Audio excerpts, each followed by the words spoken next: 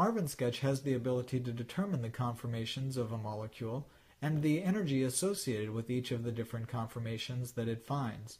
Take the molecule 1,2-dibromoethane, draw it in Marvin sketch, then under Tools, Conformation, Conformers, we can use the parameters that are in the table shown here to determine the different conformations of this molecule.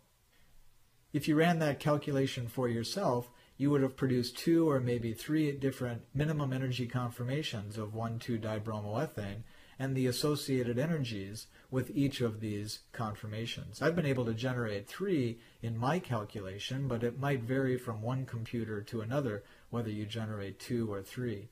We know that each of these are minimum energies because we can see that each one is a staggered conformation as opposed to an eclipsed conformation, and we know from what we talked about in the last webcast that the staggered conformations are minima on our potential energy diagram.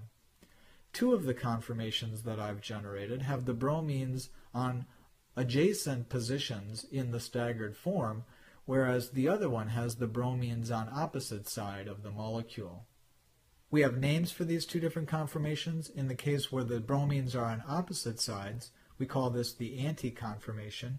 In the cases where the bromines are in adjacent positions, we call these the Gauche conformation. And so you can see that the molecule dibromoethane has 2 different Gauche conformations. From the diagram at the right, we can see that the 2 Gauche conformations are mirror images of one another. They're non-superimposable mirror images, and so the 2 different Gauche conformations are enantiomeric conformations, and that explains why they have identical energies. Let's construct a torsional potential energy diagram for dibromoethane. Our 3 minima are represented here. The 2 Gauche conformations have identical energies, and the energy of the anti-conformation is below that of the Gauche conformation. Let's assign the dihedral angle of 0 to the conformation that's shown here, in which we have a pair of bromine hydrogen bonds eclipsing one another, and let's assign that as an energy value that's going to be a barrier height. We know it's a barrier height because it's an eclipsing conformation above the minimum energy of our staggered conformation.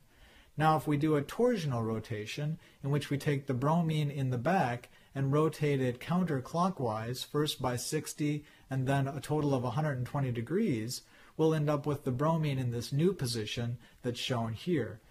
This now eclipsing conformation also has a pair of hydrogen-bromine bonds eclipsing it, and so it's just like the first one that we saw. These 2 barriers are going to be of the same height.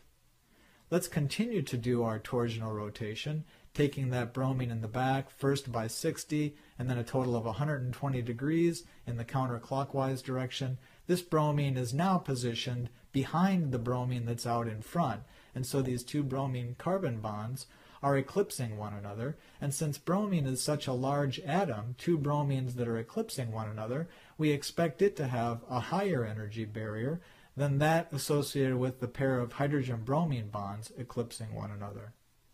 Connecting each of the barriers to the adjacent energy minimum, we end up with the complete potential energy curve for dibromoethane.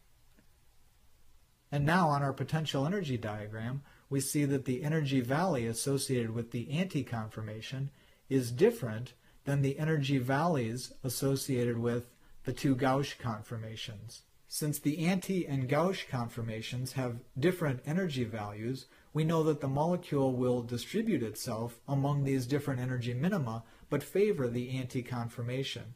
To know just how much more anti there is than Gauche, we need to know what's the energy difference between these minima. Now technically this is a potential energy difference, but we'll approximate it to be delta G, the free energy difference between the Gauche and the anti-forms. If it's assumed that that's delta G, then we know from general chemistry that delta G is related to minus RT log K, where K would be an equilibrium constant that represents the equilibrium between the Gauche and the anti-conformations. And so at equilibrium, K would be a ratio between the anti and Gauche forms. It would be convenient for us to define a mole percent based on that equilibrium constant, and you can convince yourself by substituting the values of the ratio here that indeed mole percent is related to K over 1 plus K. Now the formula isn't so important for you to remember, but I can give you some approximate values. What differences in free energy correspond to different mole percent anti? So if the free energy of the antiform is lower, we're going to give it a negative sign. If it's lower by 1 kilocalorie per mole, we have 84% anti. If it's lower by 2 kilocalories per mole, we're up to 96% anti, and if it's lower by 4 kilocalories per mole, we have almost 100% of the anti-conformation.